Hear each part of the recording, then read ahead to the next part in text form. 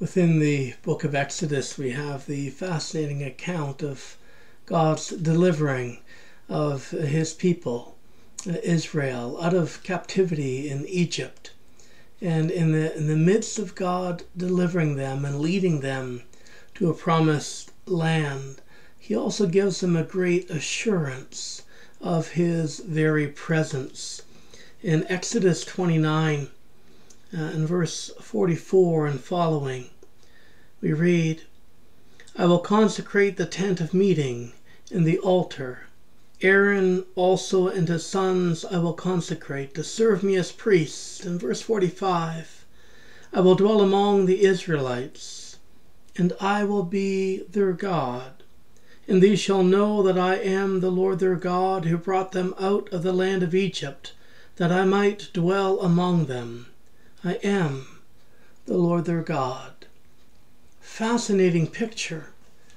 God is giving instructions for the building of a place for his presence, and the instructions for the ordination of a priesthood who will come before God in order that the people might be a people of God.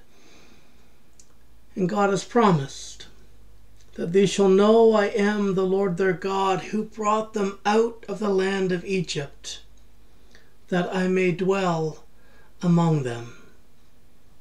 I am the Lord their God. God has sought to dwell among humanity from day one.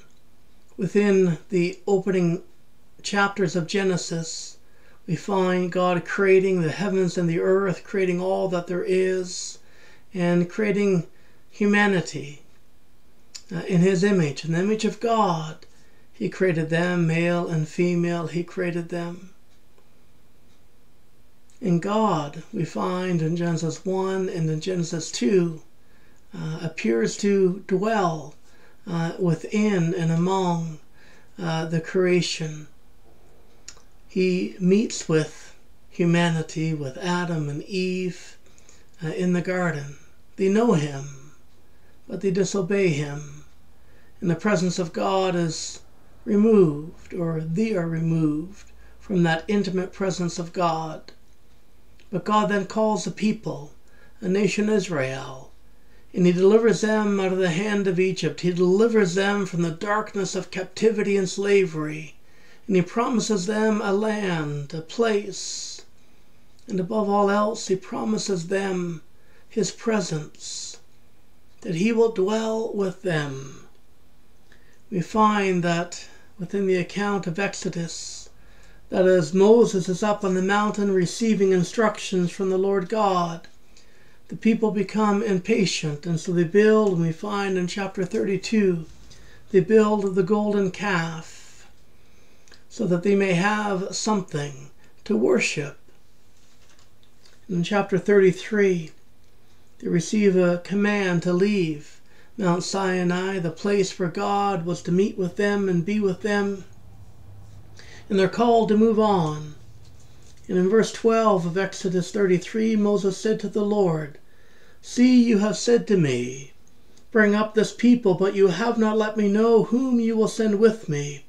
You have said, I know you by name, and you have also found favor in my sight. Now, if I have found favor in your sight, show me your ways, so that I may know you and find favor in your sight. Consider too that this nation is your people."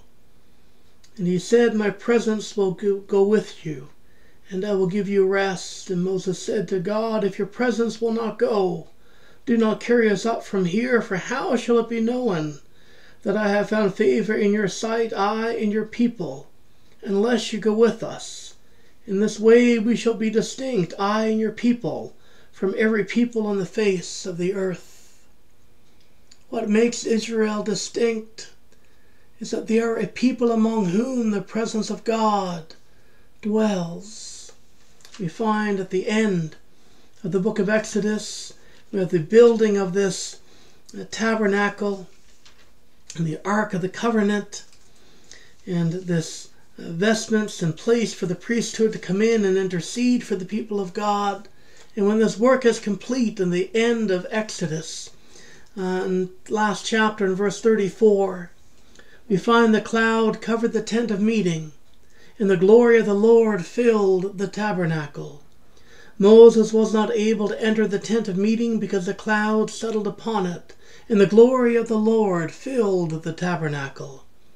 Whenever the cloud was taken up from the tabernacle, the Israelites would set out on each stage of their journey.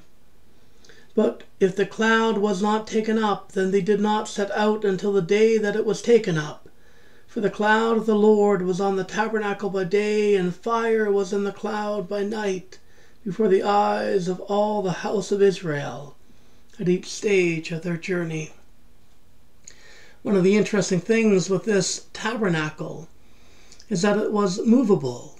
And when the presence of God, when the cloud, the pillar of fire lifted off of the tabernacle, they could move it. And the cloud by day or the pillar of fire by night would lead the people of God, and they knew that the Lord their God who had delivered them went before them, was going with them. And when the cloud stopped, when the pillar of fire stopped, the presence of God would abide or descend or fall upon the tabernacle and be among his people. God desires to be among his people. We're coming into or nearing Christmas time. We're in the Advent season. And at Christmas, what we often look forward to is presents, presents, things that people will give to us. The greatest gift that we have, the greatest present that we've been given, is the presence of God. We find in John's prologue, John chapter 1, in the beginning was the Word, and the Word was with God, and the Word was God. Then if we jump down to verse 14, we note that the Word became flesh and dwelt among us.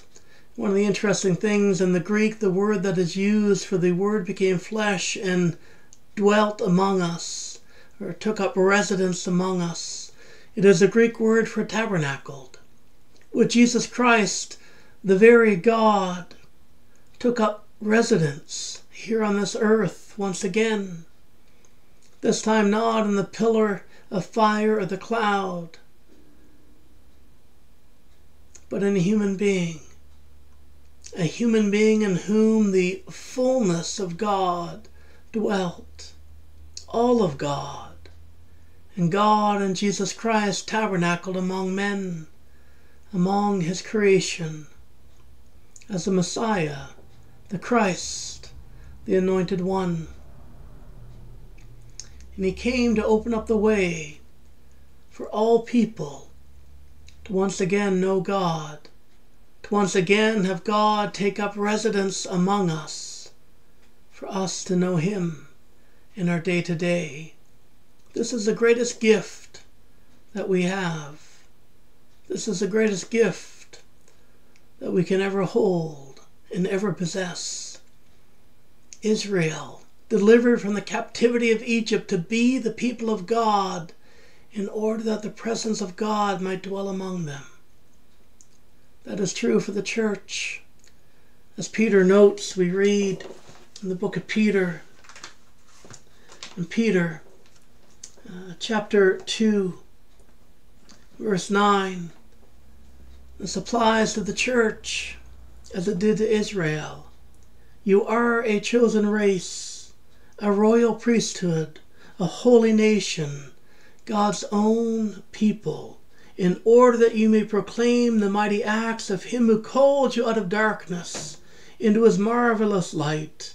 Once you were not a people, but now you are God's people. Once you had not received mercy, but now you have received mercy. Church, as God's people, God's desire is to dwell among us, to be with us as our God, that we might know him, that we might serve him, that we might love him. It's my hope, my prayer for my own life, as much as for yours, that we would recognize the mighty hand of God in delivering us from our captivities, our bondages, our sin. And we would recognize the beauty, the gift of His presence among a people whom He is forming and leading, guiding and redeeming. This Christmas time, this Advent season, let us receive His presence and the impact of that upon our lives. The call to be the people of God, to His praise and to His glory. Amen.